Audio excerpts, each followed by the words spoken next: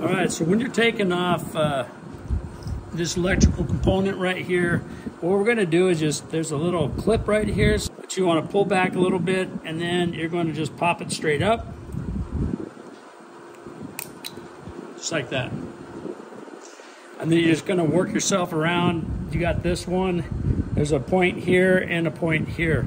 So let's go ahead and just keep on working ourselves around.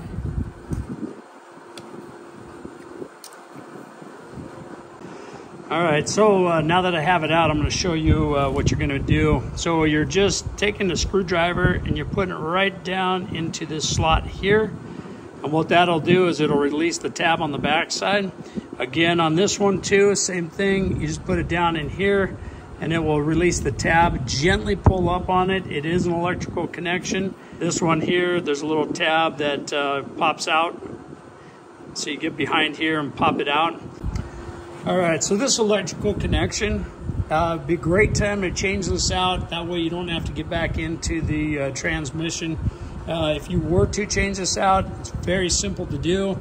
You just grab a hole, push up, and it just comes right directly straight out. Really easy to put back in. You can't put it in backwards. See there's a lip right here. That goes up against here, against that lip.